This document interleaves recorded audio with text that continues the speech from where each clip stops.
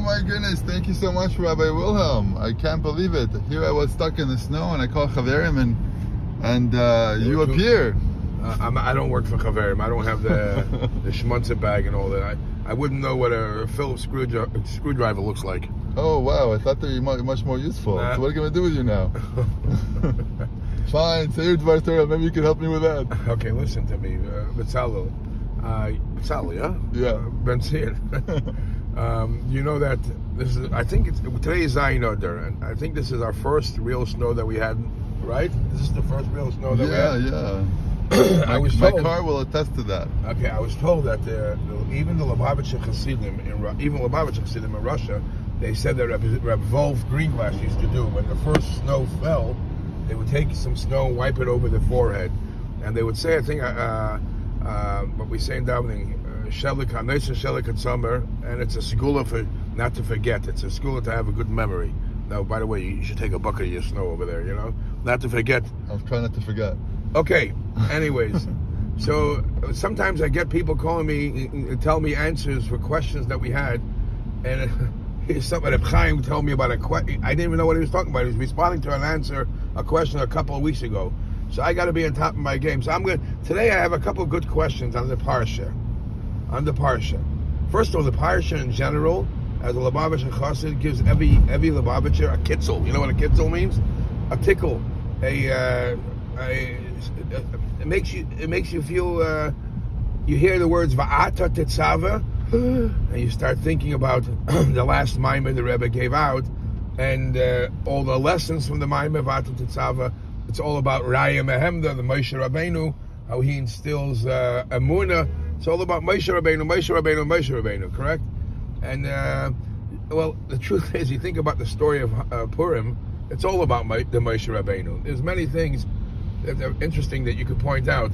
Haman has everybody bowing down to him, everybody. And says that whenever he sees Mordechai, he says, V'chol zeh einanu shayveli.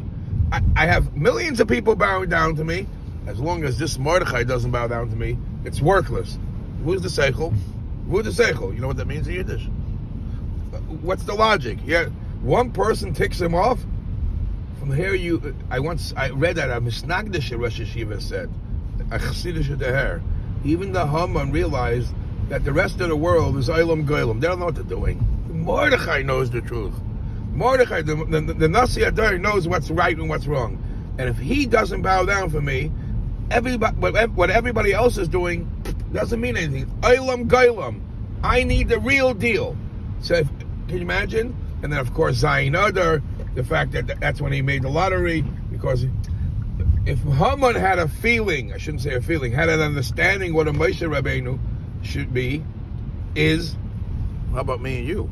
How about all of us? We should for sure have a terapins. You know what a terapins means? A drop. A little about Moshe Rabbeinu. Okay, let's get incidentally, because it's close to Purim. So this morning when I was in the mikvah, I saw, I don't know if you go to that mikvah. You go to the purple double decker bus, right?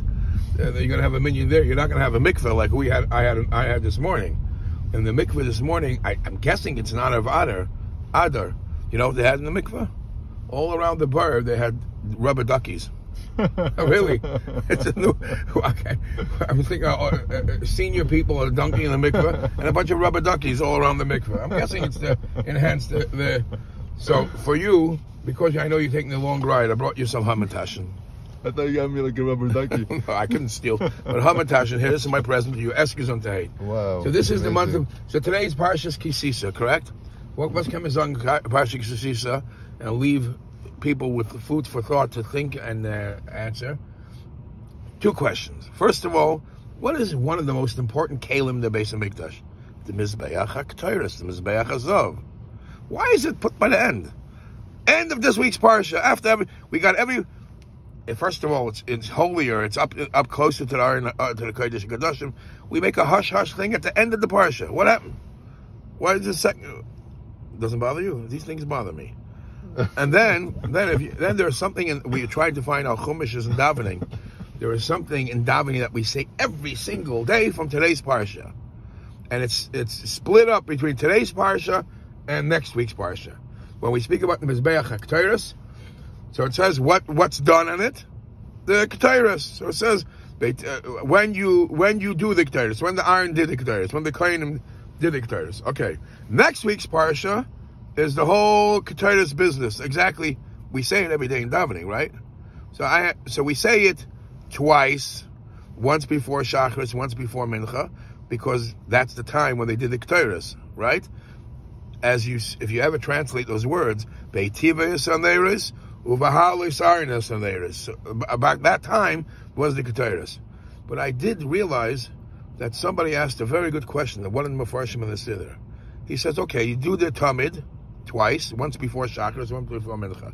You do the Ketairos but we smuggle in Ketairos another time. Where else in davening do we smuggle in the Ketairos? Benny? Oh, this is interactive with our yeah, it's interactive. I'm going to have to charge you extra for this. Where else? Right before Aleinu, right after Kaveh. Yes. How does that fall in there again? Peter Ketairos Ketzad. And why don't you say Carbon Tumen again? Why do we say so many times the Ketairos? Obviously, Ketairos.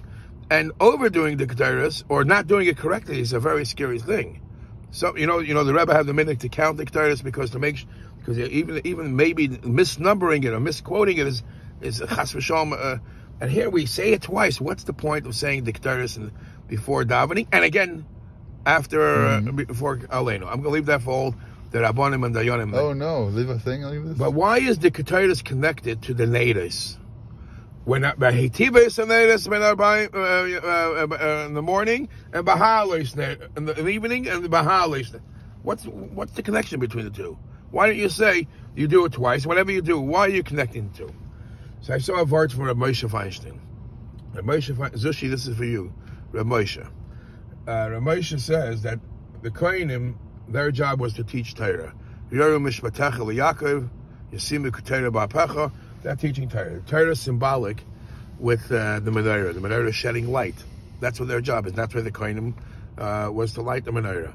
But every Kohen, besides spreading light, has to have another chush, another talent. What's the other talent? Chush hareach. Chush hareach is the talent of scent, the smell.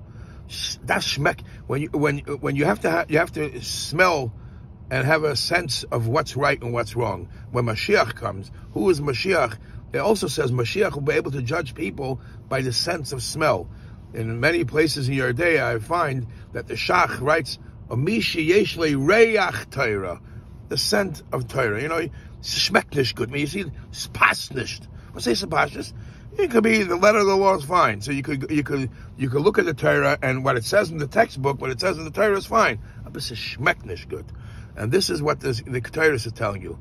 Not only spread light, do it in a way that it's pleasant and it's schmeckt good, and it's a some good smell. You make a bracha on. This is what the lesson is. Good for you. Let me make coffee. That's it. Give us a bracha, Zayin Adar, no something. Zayin Adar. Just again, Moshe Rabbeinu. We should have a little kesher to Moshe Rabbeinu. Why a little bit? A big one. At least a little. Thank you very much, Rabbi Wilhelm. You sure my name is Rabbi Wilhelm? I don't know. Show me your ID.